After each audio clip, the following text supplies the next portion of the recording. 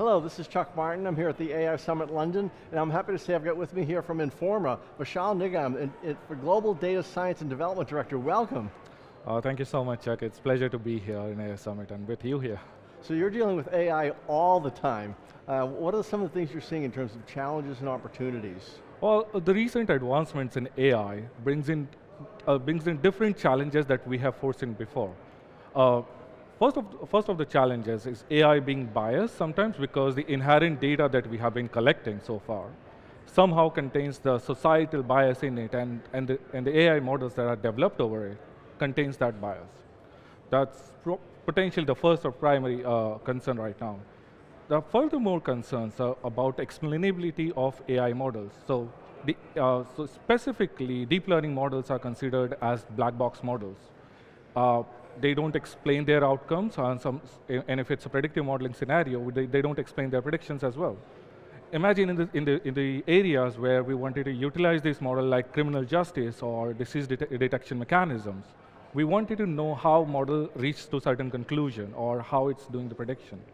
And if models started explaining their predictions or their outcomes, we will be building a responsible AI. We will have more trust in our models. And if in any scenario model is not able to perform, we will have our own answers and resolution methods developed over it.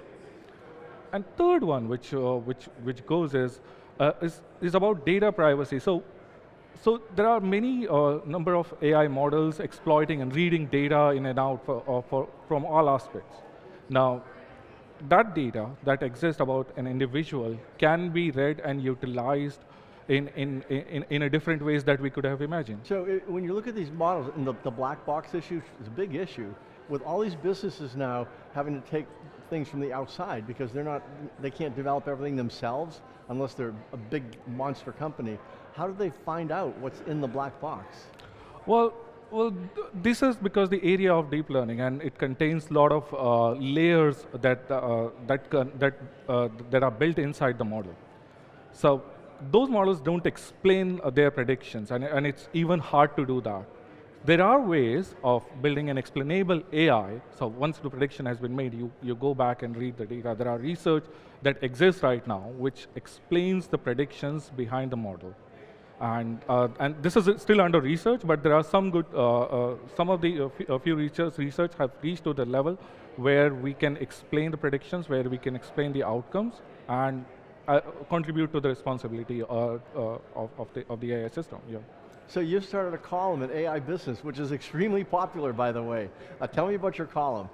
So I started a column called AI Edge, and for us, the mission behind starting that column is we wanted to talk about potential risks that are coming with the advancements of AI, and also we wanted to talk about how a company or an organization or an individual practitioner can handle those risks, or in some ways mitigate those risks.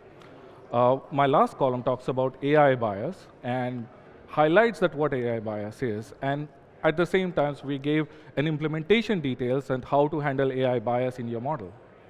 So you're dealing with issues that everyone is dealing with in AI. Yes, absolutely.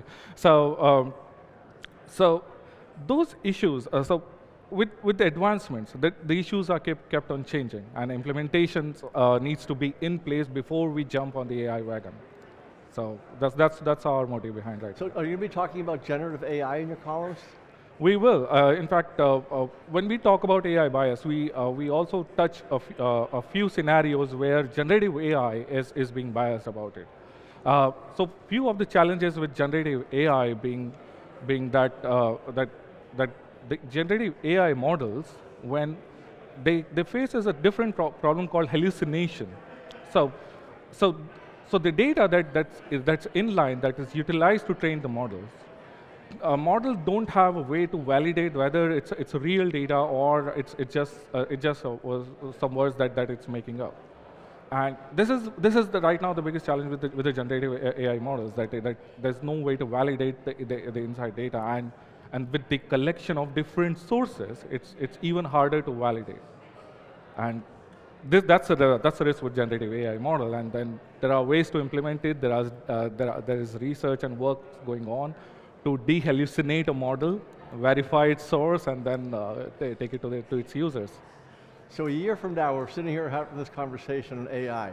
What will we be talking about in AI a year from now?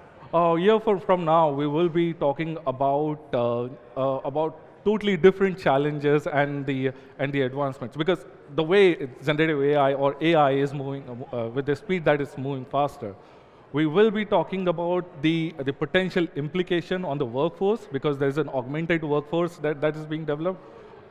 More and more professionals have major involvement from AI in their work. So far, education, content creations, copywriting, they are largely not that impacted by the advancements of AI. But next year, by the time this